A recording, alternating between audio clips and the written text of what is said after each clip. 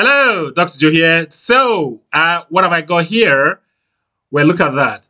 These are chia seeds. I've talked about this before in the past. And if you love your chia seeds like I do, then I've got some bad news for you. Yeah, some bad news. Well, sort of. Because I'm not going to leave you high and dry. I'm going to leave you with some preventative strategies to stop this unfortunate event from happening to you. So do not panic. I've got 6 preventative strategies that I'm going to be sharing with you. Plus, I'm also going to share with you what the X-ray pattern looks like. Okay, you're going to have a little bit of training, if you like. It's quite interesting, actually. So you're going to see that. So how did this very presentation come about? Well, it's regarding a colleague who shared with me an unfortunate event regarding chia seeds. And it is the story of how chia seeds formed a concrete-like mass in one unfortunate individual. And this concrete-like mass was actually stuck in the large bowel, okay, in the large intestine. That's where it was. And when this happened, this is a phenomenon we call phytobezoar, okay, phytobezoar. Now, you may be wondering, ooh, what is a bezoar? Okay, what is a bezoar? Well, a bezoar is actually an aggregation of undigested plant fiber. It could be hair, okay, human hair. It could be seeds, it could be milk proteins, or even big pharma medications. They can form this concrete-like mass in your gut. And of course, it can happen anywhere along the gastrointestinal tract. You could have it at the level of the esophagus. You can have it at the level of the stomach. You could have it at the level of the small intestines. And you can also have it at the level of the large intestines, as happened here in this very case. It was trapped in these unfortunate guy's large intestines. And when it happens, the mass is usually trapped in the gut. And it could be in the form of a ball, or it could look like a pebble, or look like a rock. But whatever way it presents, whether it looks like a ball, a pebble, or like a rock, it does present in varying sizes. So it's not nice at all. And the hallmark of this event is that, and this is what will take you to hospital, is that the mass is usually stuck in the gut. Okay. And like I said, it could be at any level. It could be at the level of the esophagus, the stomach, the small intestines, the large intestines, anywhere along the gastrointestinal tract. And so if this happens to you, what will you present with? Well, you may end up with tummy pains, abdominal pains. Constipation is very common when it happens. And along with the abdominal pain and constipation, you may have nausea and vomiting to go with it. So, yeah, it's not nice at all. It's quite nasty. Now, that is a bezoar. Now, if the bezoar is due to an indigestible plant food, we call it a phytobezoar because phyto means plant, okay? So that is what a phytobezoar actually means, is a bezoar that is the result of indigestible plant food. And in this case that we're talking about, it was due to chia seeds, so it was a chia seeds bezoar. Yeah, it's not nice at all. So how do you prevent this from happening? Like I told you, I'm going to share with you some strategies, 6 of them. But before we talk about the strategies to prevent this from happening, how about I show you what the X-ray pattern does look like? And this was one case that was actually published in the literature. Let's have a quick look. So what you are looking at now is an X-ray of a patient that came in with abdominal pain, constipation, and indeed vomiting as well.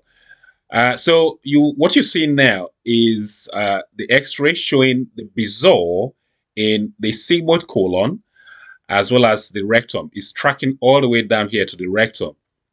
So the sigmoid colon I describe as the hallway that leads to the rectum, and the rectum is the reservoir before the exit point.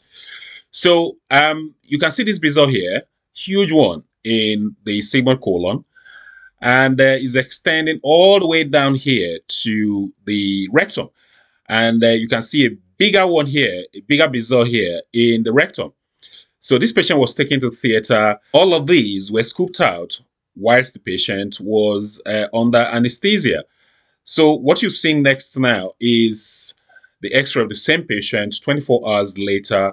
What happened was the patient had some more seeds in the upper colon that eventually tracked down.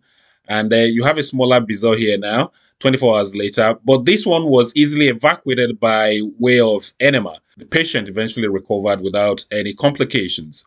So this is the kind of thing that can happen when people get excited about the benefits of these seeds and they go over the top. Now, next, I'll give you a few cautionary notes to avoid falling into this very trap. So, prevention. Let's talk prevention. What can we do? 6 things you can do. The first one is that you should never eat chia seeds dry. Please do not do it. No matter how tempted you are to eat the chia seeds dry, please do not do it. Because if you do it, you could end up like this other individual who had chia seeds stuck in his esophagus. How did this happen? Well, he got too excited and he dry scooped the chia seeds and swallowed them, and they got stuck in his esophagus. And of course, he had to go to the operating theater to have this dealt with. So please do not do it.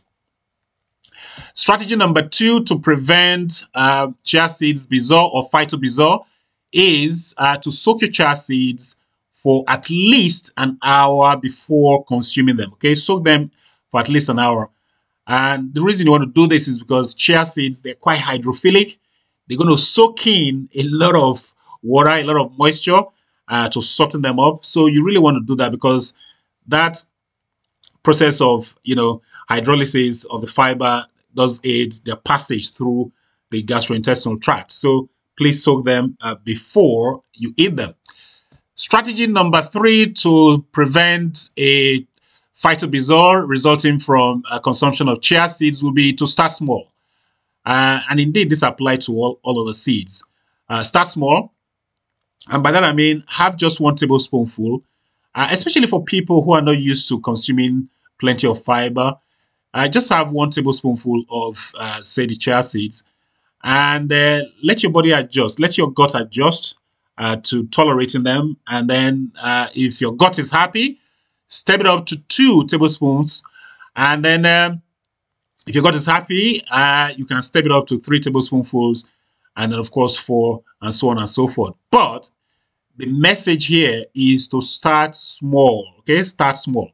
That's what you must do. Strategy number 4, and this is so important. Drink plenty of water, please. And I've put here 1 to 2 liters minimum. That's the bare minimum. You should be aiming for about 3 liters, really. And the reason for this is that fiber is really water hungry. Okay, honestly, fiber is really water thirsty, and you really want to feed that water into the fiber. Otherwise, you will end up with the opposite of what you want. So please drink plenty of water. So important. I cannot emphasize that enough. So strategy number 5 to stop us having phytobezoar is to chew your seeds before swallowing. And, this applies to all of the seeds, flax seeds, hemp seeds, sunflower seeds, pumpkin seeds. Please chew them thoroughly before swallowing. Okay? Do not rush them. Honestly, do not rush them. And so that's strategy number 5. Strategy number 6 is to avoid consuming lots of fat with your seeds. The reason for this is fat is known to actually slow down what's called gastric emptying. And by gastric emptying, I'm referring to stomach emptying. So, the slowing down of the gastric emptying, of the stomach emptying, means that that's going to have an after effect of the journey of the seeds through the entire length of the bowel. So, ideally, you don't want to consume lots of fats with your seeds. So, do let me know if you know anyone whom this has happened to, because when it gets really bad, you're going to end up in hospital. And sometimes, doctors have to intervene to get things moving again. And the worst case scenario is just like in the X-ray picture that I presented to you. you end up going to the operating theater. So do let me know if you know anyone whom this has happened to. And also, if you know anyone who has had a paradoxical response to fiber, because fiber is supposed to help you move things along in the gut. But some individuals do have the opposite effect, as in it leads to constipation. And the reason usually is because, the person did not consume enough water to go with the fiber. You have to do that, because if you don't do that, you are going to have the opposite effect. So if you know anyone whom this has happened to, do let me know in the comment section. If it's happened to you, do let me know. I'm also hoping that you got some value from this very video. If you did, please give the video a thumbs up. Please like the video. And please share this video with your friends, family, and colleagues. If you've got any questions, any comments regarding the content of this video presentation, go ahead, leave your comments or questions down below. Well, this is Dr. Joe signing out. That's it for this very video. Dr. Joe signing out.